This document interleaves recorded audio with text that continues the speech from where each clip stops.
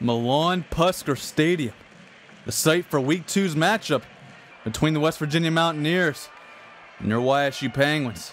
Pete the Penguin enjoying his first road trip of the season. And here are your captains, Derek Rivers, Avery Moss, and Martin Ruiz among them. And here come the Mountaineers. Let's start you off in the first quarter.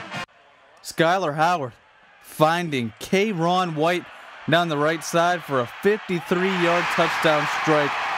West Virginia up 7-0 to start the game, but the Penguins would rally. Ricky Davis hands it up to Martin Ruiz, who finds the end zone from 1 yard out. Penguins tie it up at 7. The Penguins clicking on all cylinders as Ricky Davis finds Alvin Bailey for the 74-yard touchdown. Penguins go up 14-7. But here comes West Virginia. Skylar Howard finds Shelton Gibson in the left corner of the end zone. And we're tied up at 14 going into half. Second half, completely different story, as the Mountaineers would come out and score 17 unanswered points.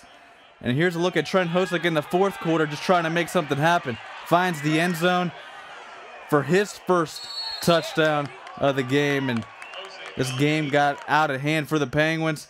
Skylar Howard throwing for almost 400 yards and 5 touchdowns on the day.